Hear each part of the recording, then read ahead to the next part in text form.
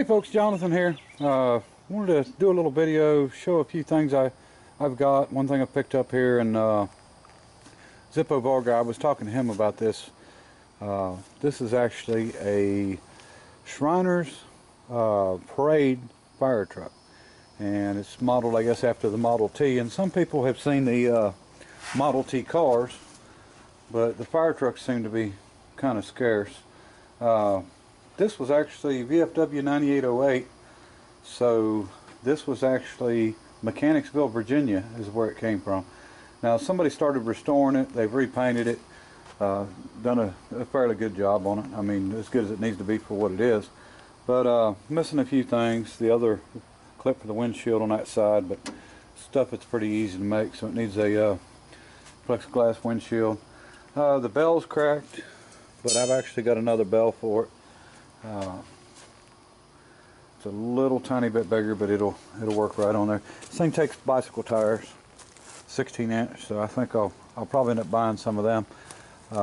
You know, this is just a project that I had picked up that is just waiting. And this thing, believe it or not, I'm 6 foot tall. I can fit right in it. So I mean, it's pretty much built for a grown man. But you know, I was unloading it, and my grandson was here, and he was looking out the window, and the window was open, and he was yelling, "Papa, I like it, I like it." So, you know, it'll probably just hang around. Headlights, they was made out of cans. And I don't know what they originally had, or if that's just something somebody put on it or what. Now, I think this thing had like a 3-horse Briggs or something on it, but I'll probably just pick up a Predator or something for it. You know, it don't have to be anything that matches what it's supposed to be. It's got a gearbox, and actually this gearbox swings back, and it tightens the belt up, so that's how your clutch works. So you can use about any engine you want with just a belt, you know, a V-belt pulley. And pretty nice shape for what it is. I don't know what year it is. You know, somebody may know a little more about them than I am, because I don't know much about them, and don't know the manufacturer of it. But you know, I'm guessing they, you know, I remember the parades back in the 70s that used them, but I mean, this could have been 70s, 80s, you know, anywhere up through there. But I thought it was pretty neat, and it's really neat that the way they built it, that you can actually, you know, the steering wheel's offset to the side a little bit, but you can actually get right in it, and you know, it's really not an issue for somebody, you know, that weighs a couple hundred pounds to get right in there and drive it. Plenty of room. So. And 2 kids could sit in it, no problem. But didn't have a reverse on it, and probably not too worried about that anyway. I mean, don't really matter. But I've got a couple of old lawnmowers I wanted to show you and give you a little history on one of them that's pretty rare. And I've actually got 2 of that particular one, but one of them I've got taken apart and put away. It's been sandblasted and painted and really needs put back together. But anyway, wanted to show you. Okay, here's one of I sort of like these little mini lawnmowers, the old ones, and this is one that I had traded for. You know, it was just in on a deal, and I've really never done anything with it, but it would be a nice one to do. It's actually a Huffy and Sheraton, and it's in pretty good shape. It's fiberglass hood, fiberglass rear fenders. Normally that stuff would be beat up, and you know, it's just sitting around waiting on something to get done with it. But 7 horsepower, it's got the deck on it. You know, it's really compact and small. It's probably got, what, a 30-inch deck maybe. Oh, 26-inch deck actually. But you know, this one here I think is a 1968. I think they only made this 1 or maybe 2 years. But be a pretty nice little mower for somebody to restore and do something with. And I think everybody's seen the go-kart I built for my grandson. That's it's in the back of the old International. We actually took it somewhere. So, okay, here is a Mustang Mowet, and I've actually got the deck for it, got everything for it. It's probably about a 20, maybe a 26-inch mower, a little tiny. This was the 7 horse, and they always put the sticker on the front of what horsepower it was. This thing is tiny. It's a little tiny one. It's not really that rare. There's, you know, quite a few of them around. I think somebody set a bag of fertilizer or something on the seat, and it got down on the transmission and on the engine. It actually ate a hole in the engine, and we went ahead and cleaned it up and JB welded it. but it ate the bottom mounts of the transmission and it thinned that out and the pulley broke. So I need a transmission for it. You know, we've had the engine running on it.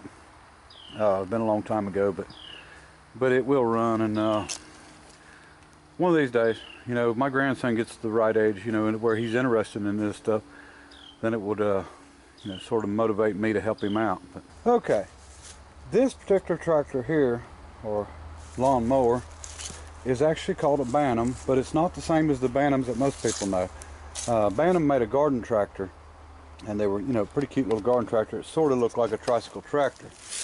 Now this has got a cast iron front that's got Bantam up and down it, and it's front wheel drive, and to reverse it you just spin the wheels all the way around and it goes backwards, and you can actually cut them sideways and sort of do donuts with it. But these came with a Lawson engine, which it still got, and this was actually a parts mower that I bought. I've got two of these. The other one is taken apart, sandblasted and primed, part of it's painted, and it's ready to go back together.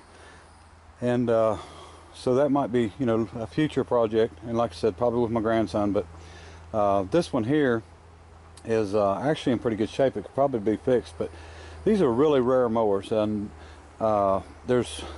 if you search Google, you can find either 2 or 3 pictures of these on there, and most people don't know very much information on them. They're made by a company called Falls Products, and I think it was in Indiana. Don't quote me on that, but I'm pretty sure somewhere in Indiana.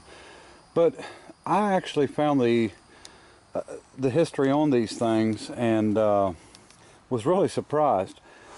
What had happened was, you know, this was produced, I guess all of them were produced in 1957, but this company, from what I read from a lawsuit that I found, the blade broke on one of these and actually went all the way to a neighbor's yard and hit the neighbor in the wrist, and I don't know how much damage it done, cut his wrist off, or you know, just injured him bad, but it hit him, and he sued him and actually won a lawsuit against the company, and they went out of business. So it's my understanding that these was only made in 1957, and the entire front housing is cast aluminum. The grill is cast iron for the weight, and then it's got a steel hood on it. And this one's actually in, you know, fairly nice shape. And, you know, I don't think it's quite as good as the other one was before I started on it, but neat little mowers, neat history with them.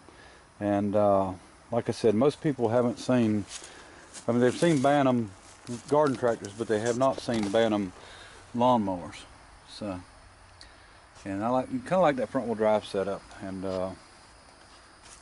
but neat little mowers.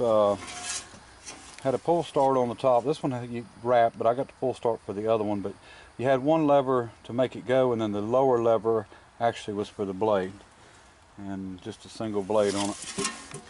So, all right, I got one more. I'll show you. Okay, this one here is a Swisher, and this is also a front wheel drive, single front wheel, and this is a Tecumseh engine on this one.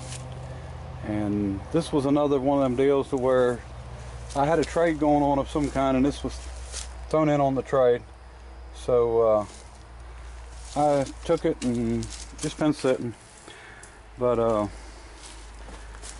you know, like I said, this is a little bigger cut. These are probably 30-inch, but actually must have 2 blades, maybe.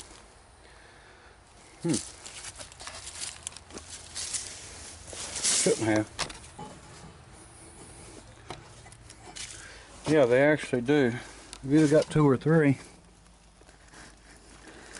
Yeah, 2 blades. One blade, this blade's short and the other blade's longer. That's kind of weird. But chain drive down to the front, where the Bantam is a gear drive. And pretty neat mower. And like I said, you know, I'm hoping and thinking that my grandson is going to be into mechanical things. You know, he's already grabbing wrenches and turning and stuff like that. So, you know, when he gets to age, we can, you know, redo one or a couple of them, and you know, let him take them to a show or play around with them, whatever he wants to do.